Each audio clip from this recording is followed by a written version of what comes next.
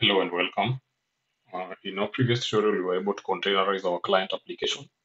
And now the final service that we are going to add is Nginx. So we will begin by creating an Nginx folder inside the root directory of the project. So we have Nginx. And Nginx, we will create a Docker file, which will help us in building the Nginx image. And then we will also have a configuration file. So let's first work on the Docker file. So making reference to the Docker Hub, I'm going to add the Nginx 1.24 from Alpine. And then I'm going to remove the default configuration for Nginx. And then I'm going to replace it with my Nginx configuration. So this means that I'll need to create this file. So basically, when you pull Nginx, it normally has this default.conf file, which is the default configuration for Nginx.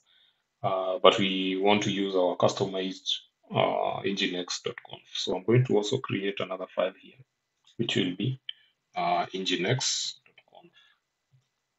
So inside the nginx.conf, I'm going to add a few things or some lines. So we have the upstream block. So we will have two upstream blocks. So in the context of Nginx, an upstream is refers to a configuration that can be used to group servers, which can Nginx can proxy request to. So this is the concept of load balancing with which Nginx uses, because distributes incoming client requests among multiple backend servers. But in this case, we only have a single client and a single backend server. So I'm going to add my upstream. So yeah, so in this case, I'm just going to replace this. My service is called Django,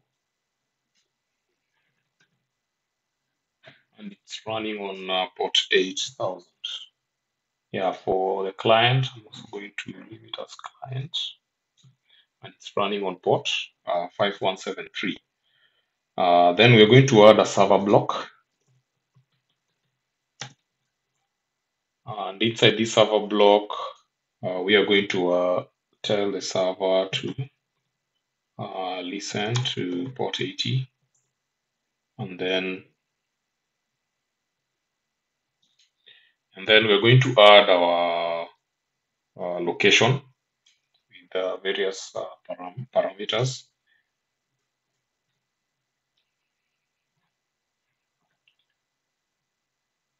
Yeah, so we'll have this proxy to the client. And then we have also set the redirect to off, and then we have set various header parameters. And then the other location item, we're also going to add an additional location item, which will be the referring to the backend. So I'm going to get to refer to the backend URL, which will be API v1 health facilities. So let me add another location block here.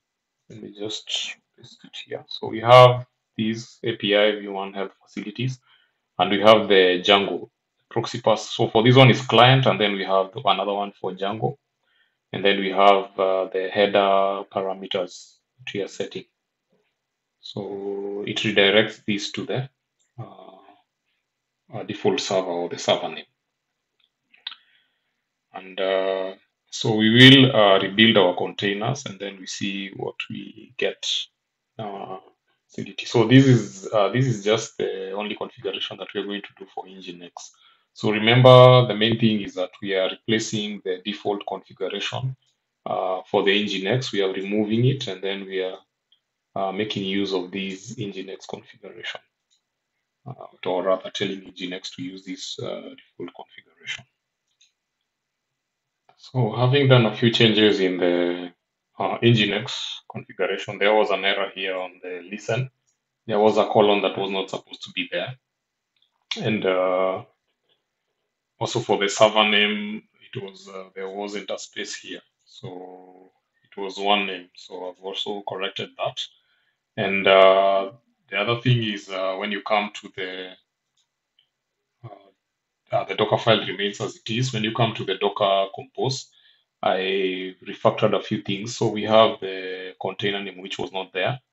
And then I've also added the ports, just mapped the port 80 to the port 80 of the host.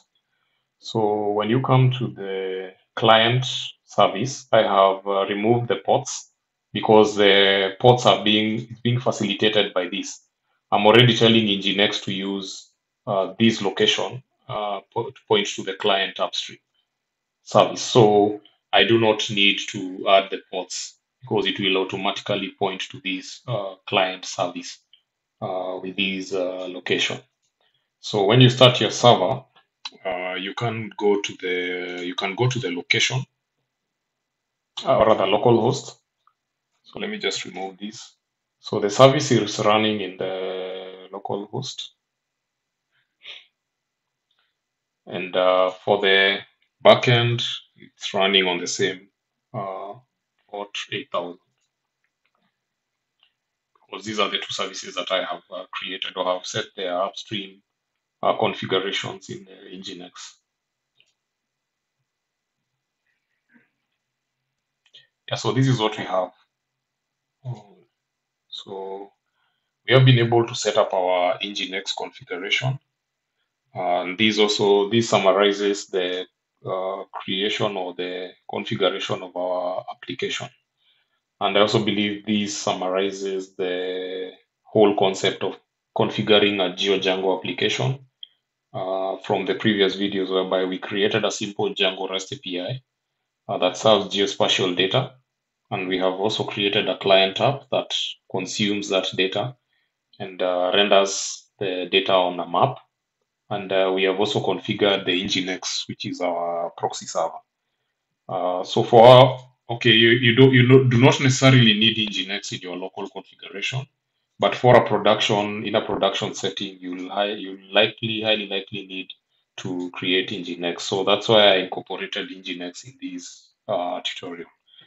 So you can monitor your logs. This is how they look like. You can also make use of the makefile. You can extend it to your liking. You can add additional commands for Docker.